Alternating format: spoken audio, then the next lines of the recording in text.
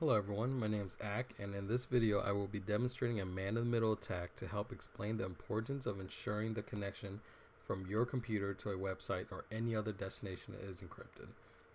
As you can see, I have two systems which are on the same network, the Linux machine that will act as the attacker and the Windows machine that will act as the innocent user.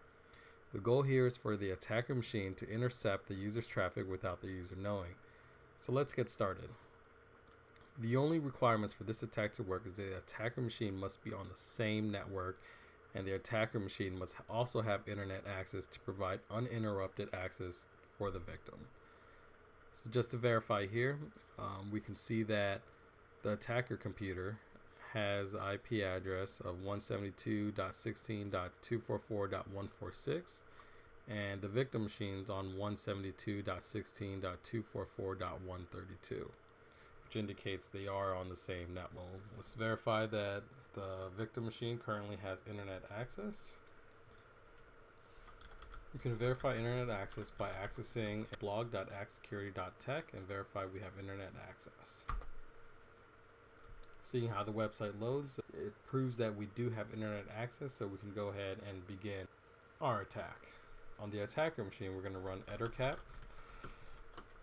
Let's begin our attack.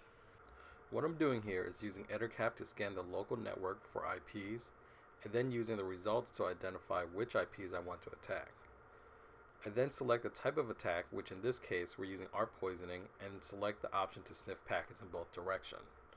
Okay, so we started the man-in-the-middle attack. We're doing ARP poisoning and we're attacking the router and we're also attacking the victim host.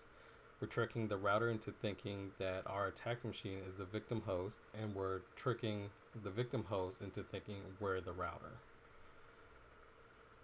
The reason why it's important that we encrypt the traffic is so an attacker wouldn't be able to read the actual contents of the packet. So for example, if we wanted to insert a comment into one of the blogs, the moment we submitted our comment, our attacker machine immediately intercepted that traffic.